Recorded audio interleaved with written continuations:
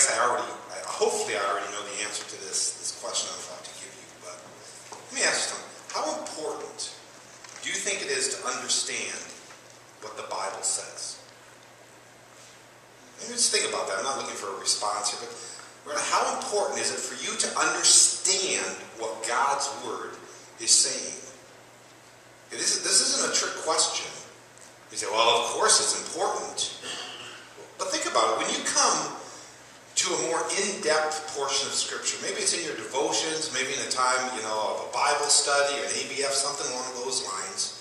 When you come to that in-depth portion of Scripture, do you wrestle through it fully to understand it?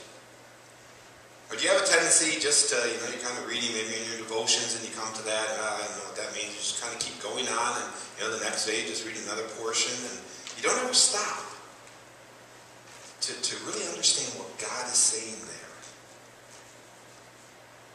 Well, obviously I'm asking you this question because I'm kind of setting you up.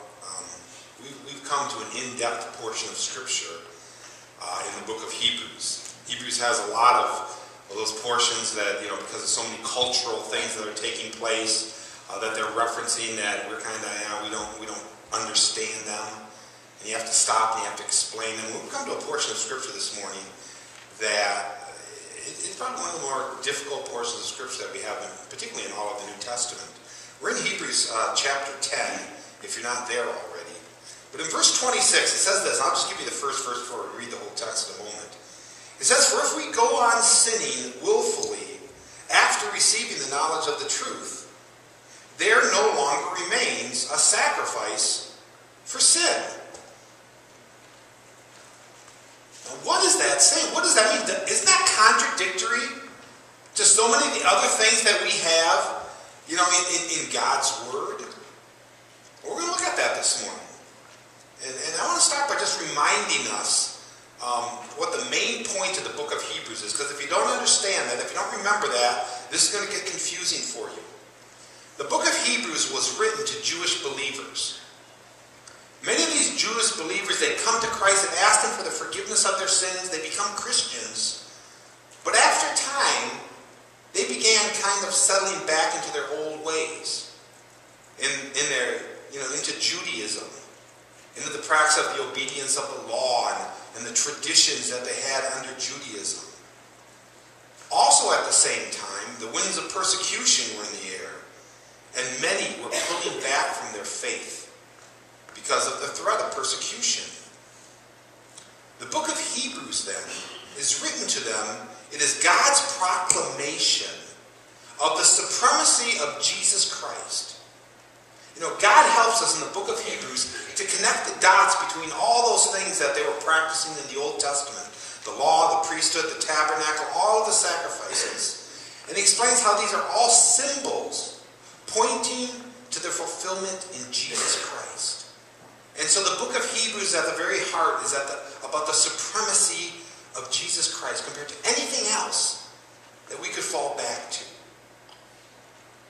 Now, if you remember, a few months ago, as we've been working through the book of Hebrews, we're in Hebrews chapter 6, and we hit another very difficult portion of Scripture, very similar to what we're going to find here in chapter 10. In chapter 6, verses 4 through 6, it said this: "For in the case of those who have once been enlightened, and have tasted of the heavenly gift, and have been made partakers of the Holy Spirit, and have tasted the good word of God and the power of the age to come, and then, having fallen away, it's impossible to renew them again to repentance, since they crucified to themselves the Son of God, and they put Him to open shame." You see, chapter 6 is a similar warning to what we're going to have here in chapter 10. Those warnings, if we remember, are given to Christians telling us of the loss that we will suffer if we don't go forward in our faith. But if we fall back, if we become, stranded in our faith and we don't grow. So many of the visuals and the symbols that you have in the book of Hebrews, it talks about, a time when we should be, using the meat of the word, we're still in need of milk. At times when we should be teachers of the word, we're still babes in Jesus Christ. It's a challenge to constantly grow in our faith in the Lord Jesus Christ. And and a warning of what happens when we don't grow. What happens when I just put my faith on the shelf? What happens when I just kind of, I pick it up whenever I want and, put it down whenever I want? Does it matter? But these are God's answers to that. That it does matter what we do with our faith. It does matter if we grow. Think of these two warnings that you have in chapter 6 and what we're going to look at today in chapter 10. They're kind of like bookends. And in between them, these bookends, these warnings against, not growing in our faith, in between these bookends, God states his case for Jesus Christ's supremacy. He's the real thing. Over falling back to anything, whatever symbols, whatever, religion, whatever the world can offer. It's not worth falling back. Now, I understand that there's a lot of confusion that surrounds this passage of Scripture that we're going to look at this morning. The confusion is mostly over whether it's speaking about believers or non-believers. Who's it talking about here? So what I want to do this morning is I first want us to come to an understanding of what I believe God is saying here. Understanding the context of the whole book. And then let's talk about the application. Why is he saying it? Usually we get to these difficult passages. We spend so much time wrestling with them, understanding them, that we forget it's written for a reason. God is telling us this for a purpose. There's something for us to go away and do as a result of this. And so let's first explain it, and then we'll talk about what God is calling us to do. I'm going to have you stand as God's word is read. We're going to read chapter 10, verse 26 through 31. And follow along with me if you would. It says, "For if we go on sinning willfully after receiving the knowledge of the truth, there no longer remains a sacrifice for sins, but a terrifying expectation of judgment and the fury of a fire which will consume the adversaries. Anyone who has set aside the law of Moses dies without mercy on the testimony of 2 or 3 witnesses. How much severer punishment do you think he will deserve who has trampled under the foot of the Son of God, and has regarded as unclean the blood of the covenant by which he was sanctified, and has insulted the Spirit of grace? For we know him who said, 'Vengeance is mine, I will repay.' And again, the Lord will judge his people. It is a terrifying thing to fall into the hands of a living God." You may be seated. Now, so it's important for us to answer that question about the readers, or who it's talking about here. It's talking about those who are saved or those who aren't yet saved, aren't Christians. Well, if they're saved, then is this saying that a Christian can willfully continually sin, and eventually God says, that's enough, I've had it. You are no longer one of the children of mine. Yes, I saved you. Yes, at one point you were one of my children, but you've just piled up sin. You piled up unforgiveness. You've piled up immorality. The decisions that you make, forget it. You are no longer a child of mine. If we say they weren't Christians, then we have other problems. Then we have a problem with the language, because it certainly uses terms that are associated with salvation. Now, as I was studying this, those who believe it's talking about unsaved, they don't have a problem with the language. And then there's ways that they explain it. And let me give you both sides of it here real quick here. In verse 26, it starts, "If we go on sinning." So the author uses the word we. He's including himself in this group. Some authors say, he's just speaking rhetorically. He's not really meaning himself, being a Christian. He's just meaning, people. Well, if you go back one verse to verse 25, kind of leading into this, it talks about not forsaking our own assembling together as in the habit of some, but encouraging one another, and all the more as you see the day dawning. For if we go on sinning, it's all a continual thing. We have the breaks and the chapters and the verses. We put those in there. But it's all a continual thought. So one moment he's talking about our gathering together, and waiting, for the Lord's return, all the more as we see him, coming closer. And then he talks about what happens if we go on sinning. So it seems to include himself in this category. In verse 29, talks about by which he was sanctified. That's a biblical term. And some authors say, well, that's speaking about Jesus being sanctified. It's not talking about the readers being sanctified. But really, if you read it in its context, it's talking about the readers. Matter of fact, in the Greek here, it's written in a non-conclusive manner. In other words, it could go either way, whether it's talking about Jesus or whether it's talking about the reader. And whenever something is written in a non-conclusive manner, you put it back in its context, and that gives you the indication of which way that it's talking about here. And, you put it in the flow of it, it's talking about believers here. Verse 30 says, the Lord will judge his people. He's not talking about unbelievers, he's talking about his people. Verse 32, we didn't read in there, but it says, remember the former days when, after being enlightened, you endured a great conflict of suffering. He's talking about believers here. So it's pretty obvious that this is talking to believers. But we're going to see that this isn't a contradiction of the rest of Scripture. This isn't teaching that you can be saved and one day, if you do so many things wrong, that ultimately God is going to cast you away and you can no longer be saved. That's not what it's talking about at all here. Matter of fact, if you remember back, and we said these bookends in chapter 6 and chapter 10, it's confusing here, but in these bookends, they kind of build off of each other. Way back in chapter 6, verse 6, where it talks about, he says, those who have fallen away, he says, it is impossible to renew them again to repentance, since they again crucified to themselves the Son of God, and they put him to open shame.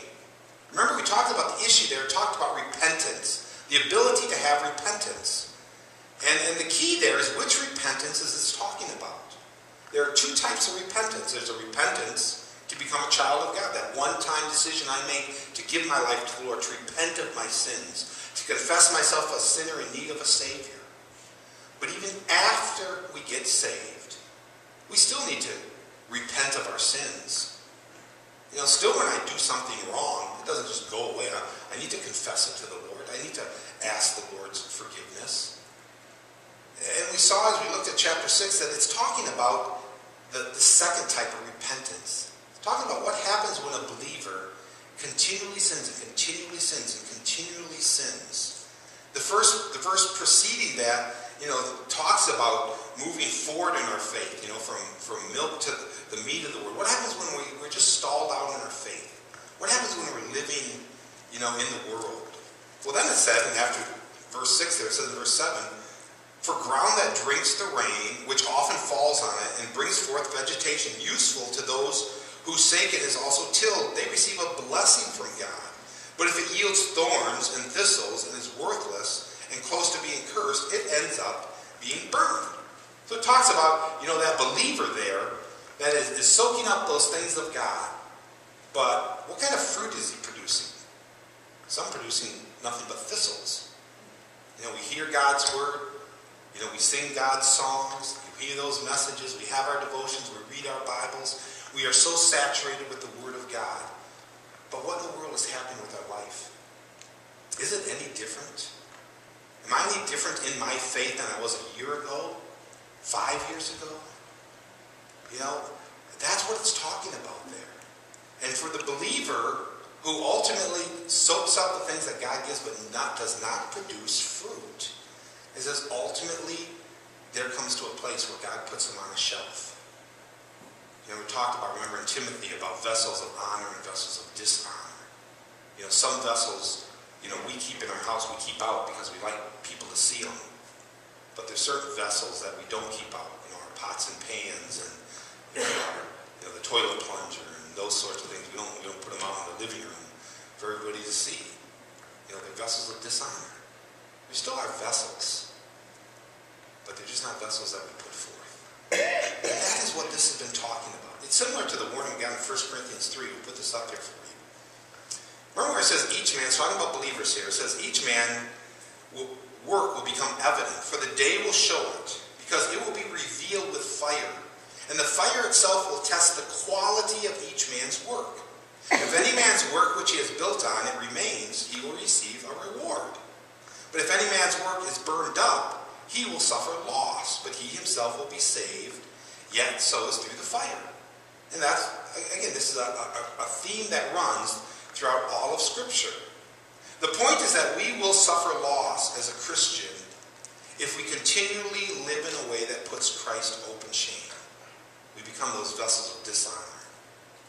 So that's one side of the book, and that's what it was talking about in verse 6 here, or chapter 6. Now I want to look at what it it says about in chapter 10 here.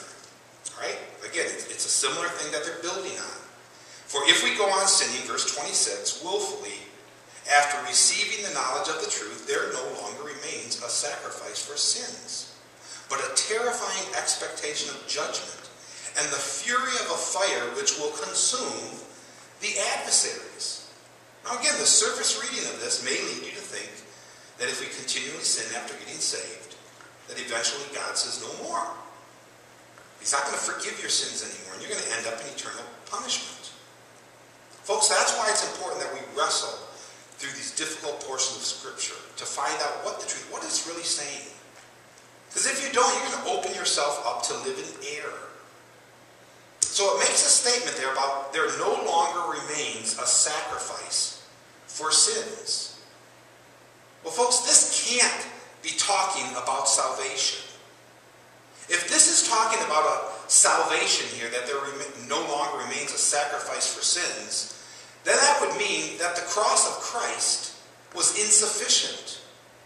That the cross doesn't cover all the sins. That what he said back in chapter 9, in Hebrews chapter 9, verse 24, about Christ. Remember it said, for Christ did not enter the holy place made with hands, a mere copy of the true one, but into heaven itself, now to appear in the presence of God for us. Nor was it that he would offer himself often, as the high priest entered the holy place year by year with blood that is not their own. Otherwise, he would have needed to suffer often since the foundation of the world. But now, once at the consummation of the ages, he, Jesus, has been manifested to put away sin by the sacrifice of himself. To say there ever comes a time that there is no sacrifice for sin in regards to salvation, that there is a sin that you can commit that ultimately would cause you to lose your salvation, is to say that the cross of Jesus Christ was incomplete. I believe what it is saying here, and it is probably once again most likely an Old Testament reference. If you remember back in the Old Testament law, they were commanded to offer sacrifices for various sins. And if they committed a sin, they had this sacrifice that would be ordained, and they'd offer that sacrifice. But it tells us in Numbers, chapter 15, verse 30, it talks about willful defiant sin, and it says this, but the person who does anything defiantly, whether he is a native or an alien, that one is blaspheming the Lord, and that person shall be cut off from among his people. You see, this was an issue of fellowship, this defiant sin. This attitude as, well, I'm a Christian, I can just do as I please. And that attitude would harm the body of Christ. So God has no sacrifice that would allow them to just live as they want, and I'll just go offer a sacrifice. I'll just do what I want. I'm going to defy the Lord, and, no big deal. I'll go out on Friday, defy the Lord. Saturday morning, I'll go offer a sacrifice. He didn't want a life to be lived like that. He didn't want a life of broken fellowship. So that's what it's probably referencing here. Verse 27, let's go on here. Verse 27, it says, but it talks about a terrifying expectation of judgment and the fury of fire which will consume the adversary. Now you got to stop, you got to ask yourself, who is actually being judged here? It's talking about a fire that will consume the adversary. So is it talking about a judgment that is going to consume the person who sinned, or consume the adversary? The adversaries are the forces that set themselves up against God's kingdom. That's what's going to be judged here. It says in Philippians chapter 3, it says, for many walk, of whom I often have told you, and now tell you, even weeping, that they are enemies of the cross of Christ, whose end is destruction, whose God is their appetite, and whose glory is their shame, who set their mind on earthly things. They are the ones that are going to be destroyed. That whole verse has the idea of a Christian giving themselves to sin. We give ourselves to sin, we give ourselves to the world that one day is going to be destroyed. And then you're going to stand empty before God. And what have you given your life to? What cause, of the world have you given yourself to that ultimately is not going to stand in the end? That's what's going to be judged. The adversary, the sin is going to be destroyed. And when it's destroyed, are you going to have anything left that you have been living your life for? Verse 28 and 29. It says, anyone who has set aside the law of Moses dies without mercy on the testimony of 2 or 3 witnesses. How much more severe punishment do you think he will deserve who has trampled under the foot of the Son of God and is regarded as unclean the blood of the covenant by which he was sanctified and has insulted the Spirit of grace? Again, what this is saying here, the idea is that if God considered the sins of the Old Testament, of his called out people, if he considered them serious enough, how much more after the cross, after Christ has died for our sins, does he consider our sins any less serious? Probably even more serious because of grace and mercy. Probably because we have the Holy Spirit living within us when we become a child of his. I mean, he's drawing a comparison here. He says, don't think just because of grace that somehow, sin isn't as important to God. It really doesn't matter to God because, of the cross. It does matter how we live. It does matter what we do in our life. In part, this is an answer to those who think that salvation by God's grace gives us a freedom to sin before God, and he'll just simply forgive it. That's what Paul's argument was in the book of Romans. We've been looking at that in our ABF class, Romans chapter 6. It says, what shall we say? Are we to continue in sin so grace may abound? If the idea here, if grace is such a good thing, and the more I sin, the more God gives grace, then I'm really kind of helping God do his thing, and I'm doing my thing, and that's kind of a worldly argument that was given here. But he says, may it never be, how shall we who died to sin still live in it?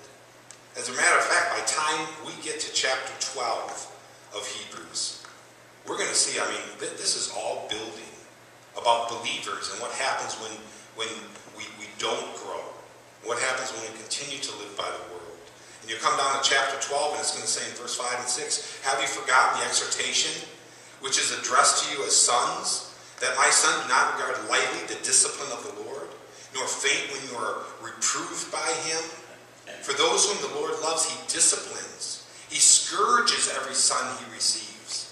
God doesn't want us to stay at the place. God allows things into our life. He brings things into our life to get our attention, to cause us to look up to him, to cause us to seek him again, to cause us to grow in our faith when we become waylaid in our faith. Now verse 30 and 31. He says, for we know him who said, vengeance is mine, I will repay, and again the Lord will judge his people. It is a terrifying thing to fall into the hands of a living God. Now I want you to pay close attention here,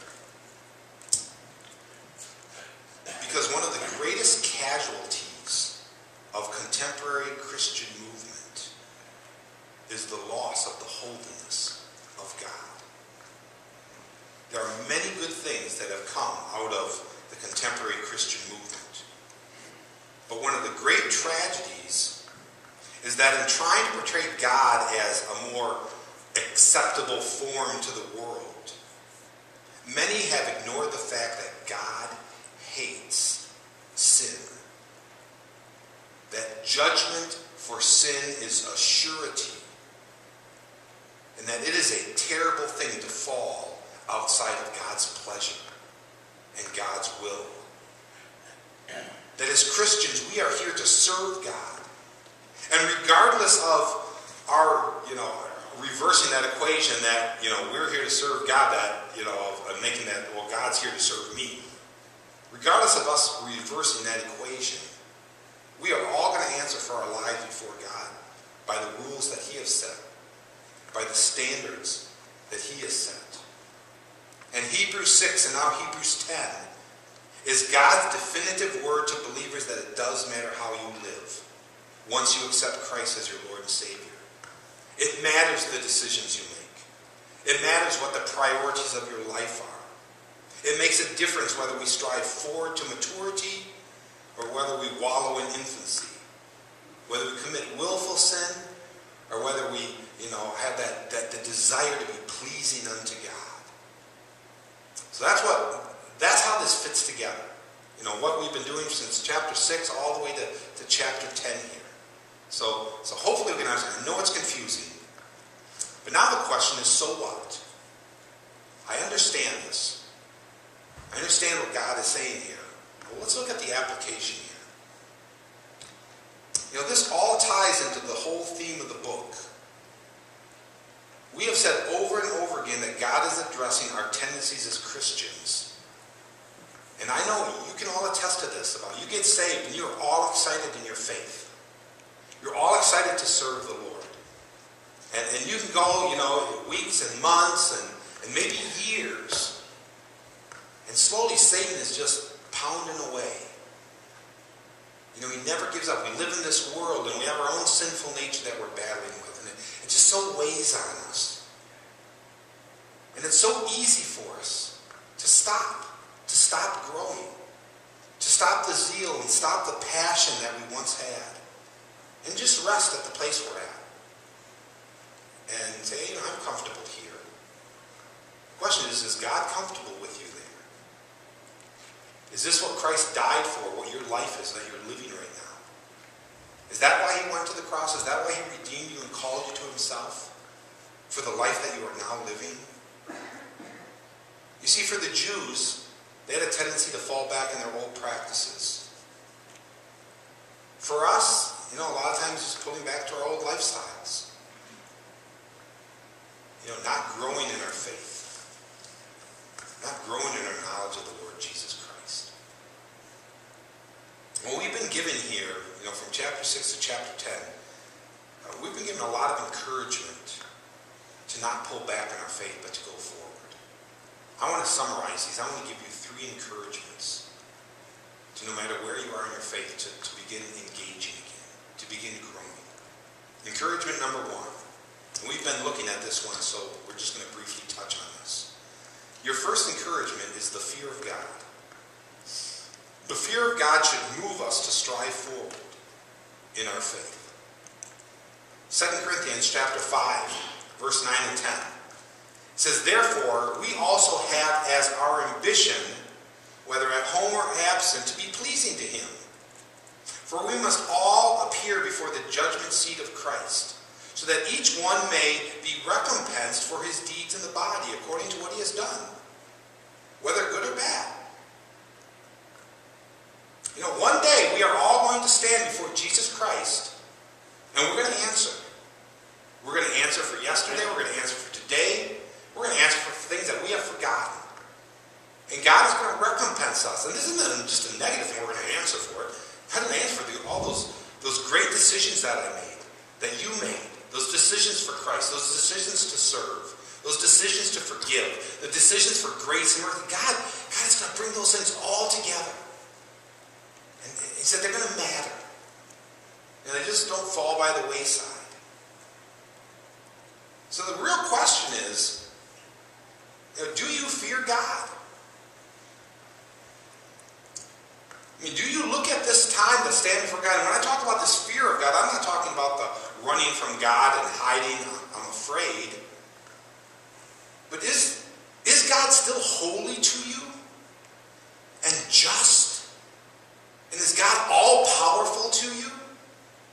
That the idea of standing before him and answering for my life is going to cause me to strive? That I want to be pleasing to him? That he is my master, that I want to make those decisions for him? That I'm not going to trample his grace and his mercy? But in love, I'm going to choose him and serve him and sacrifice for him? I mean, that idea that one day I'm going to have to answer for all of that. I'm going to have to account for my life. See, that's supposed to encourage us to strive to move forward. Because it's not a negative thing here. One day I'm going to answer for a choice that I made to go and serve my neighbor. Or to stop and encourage somebody in Christ. Or to tell somebody else about Christ. I'm going to be rewarded for that. That's all going to be there before Christ. Do you believe God enough? Do you believe in God enough to understand what it will be like to stand before him and not want to be empty-handed? But at that moment, to Do I want my hands to be so full to be able to lay these gifts down before Christ? The fear of God should move us to strive forward in our faith. Number 2, your former experiences in Christ should encourage you to finish the course. This is probably an encouragement probably for those of you who have been saved for some time. And maybe you've plateaued. Maybe you've even fallen back from it. It says in verse 32, it says, "But remember the former days, when after being enlightened, you endured a great conflict of suffering." I mean, here's the idea here. Have you given so much to Christ to simply walk away from it because of a difficulty you're going through right now? Or some trial that you're going through? I mean, remember those days when you served him faithfully. Look at your life now. Are you serving him now? Are you making decisions based on Christ right now? Are you willing to throw away all those days that you faithfully served him? Just because of a difficulty you're going through right now? I love what Paul said in 1 Corinthians 9, verse 26. He says this. He says, "Therefore I run in such a way as not without aim. I box in a way as not beating the air. But I discipline my body and I make it my slave, so that after I have preached to others, I myself will not be disqualified." Paul didn't want to get to the end of his life and not finish well. He wanted to finish strong. He wanted to finish for the Lord Jesus Christ, to receive that "well done, thou good and faithful servant." It says in verse 37 here, and we're going to stay in the Hebrews 10 here. It says in verse 37, "For yet in a very little while he who is coming will come, and he will not delay. But my righteous one shall live by faith. And if he shrinks back, my soul will have no pleasure in him." Mark those words. It talks there about persevering, about not shrinking back, not pulling back, but striving forward. Folks, I don't know what it is exactly you might be going through in your life right now. And it may seem like a hard row to hoe. But folks, compared to eternity, whatever you are called to persevere through today is nothing more than a vapor. Put it in eternal perspective. This life is so short compared to eternity. I love that description, I've used it before, of eternity and how long eternity is. It says if you could take a dove, and that dove could fly all the way to the moon, and fly around the moon, and back to Earth, and then fly around Earth, and he's past Earth, he brushed Earth with his wing, and stirred up a little bit of dust. How long would it take for that dove to keep making those passes and just make one swipe at the earth for finally the earth to fade away? That's just the beginning of eternity. I mean, what is it that we're going through right now that would cause us to shrink or to pull back in the face of one day that reward that we'll receive for Christ? Forever and ever and ever to be living in. With eternity in full view, will you stay faithful? We stay focused, not get distracted with the world, not get discouraged with what's going on around you.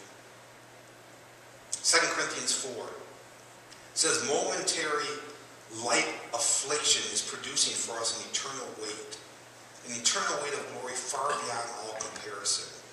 While we look not at the things which are seen, but we look at things which are not seen. For the things which are seen right here now, they're temporal. But the things which are not seen, they are eternal." Let me give you one last encouragement, a third encouragement. And that is the surety of a reward. The surety of a reward. Verse 34 in Hebrews 10. It says, "For you showed sympathy to the prisoner and accepted joyfully the seizure of your property, knowing that you have for yourself a better possession and a lasting one. Therefore, do not throw away your confidence, which has a greater reward. For you have need of endurance, so that when you have done the will of God, you may receive what has been promised. Don't grow weary in well-doing. Don't take a sabbatical. You never retire from your faith. You never retire from growing, from striving to the very, very end. For a Christian, there is a reward for how we live our faith. That reward spoken of here, it's not a reward meaning, well, you're going to be saved, because that would be earning our salvation. No, it's a reward that is depending upon how we lived our Christian life. It makes a difference. It matters. Matter of fact, I referred to those verses in 1 Corinthians chapter 3 about that foundation we've been given of Jesus Christ and how we build upon it. It says there, and these are the last verses I'll leave with you, it says, "For no man can lay a foundation other than the one which is laid, which is Jesus Christ. Now, if any man builds on the foundation with gold, silver, precious stones, wood, hay, straw, each man's work will become evident. For the day will show it, because it will be revealed. It will be revealed with fire, and the fire itself will test the quality of each man's work. And any man's work which he has built on remains, he will receive a reward." Whatever I'm building on my faith in Jesus Christ, whatever materials, the quality of which I am living my Christian faith, it will be rewarded. And it goes on, "If any man's work is burned up, he'll suffer loss, but he himself will be saved, yet as through the fire." So let me ask you, are you striving to be rewarded in your faith? Do you even have that, in your mindset? Well, I'm a Christian. I believe in Christ. I believe he died for me. I love the Bible. I love reading. I love coming and worshiping and studying God's Word. But do you leave away from here with a goal of striving to live your faith so faithful that in the end you'll be rewarded? That God can use you and pour you out. I'm not talking about, it doesn't have to be even great things, but faithful things. Quality type of things. To live a life worthy of the foundation of Jesus Christ. Let me put it another way, and we'll end with this and look at that from the other point of view here.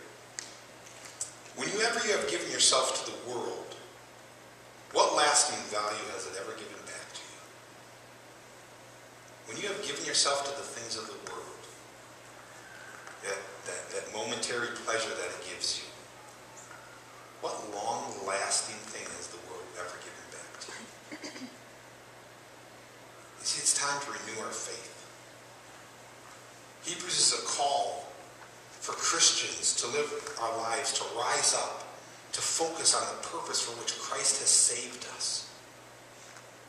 To live faithful to him, to live striving in our faith. Not just be putting in time until eternity, but to using our time wisely, that one day we'll stand before Christ and we'll receive a reward for how we lived our faith. Let's pray.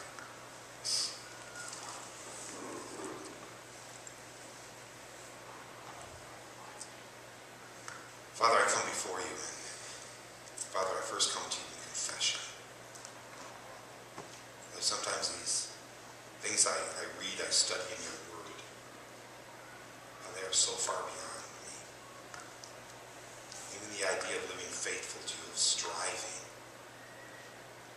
Look at my life and I see so many failures before you, but I am so thankful, Lord, that each day is a new day, each moment is a new moment.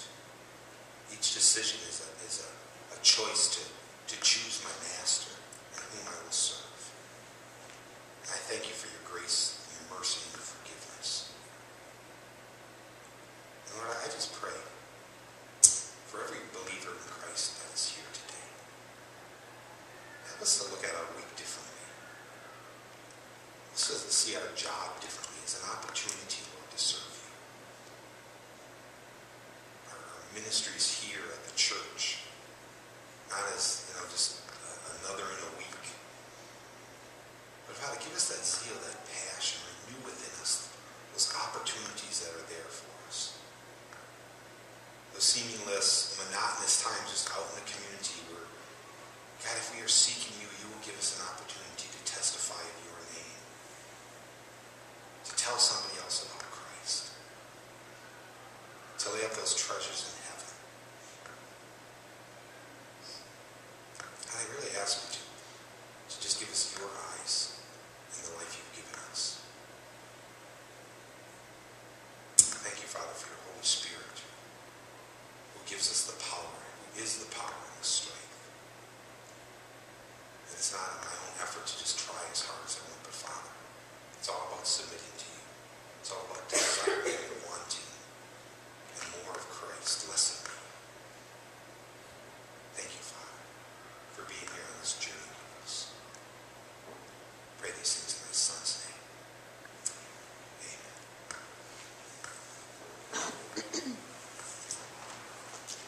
We're going to all turn together to number 456. If you take your hymnals out and turn there. 456. If you get there, if you'll stand together with me.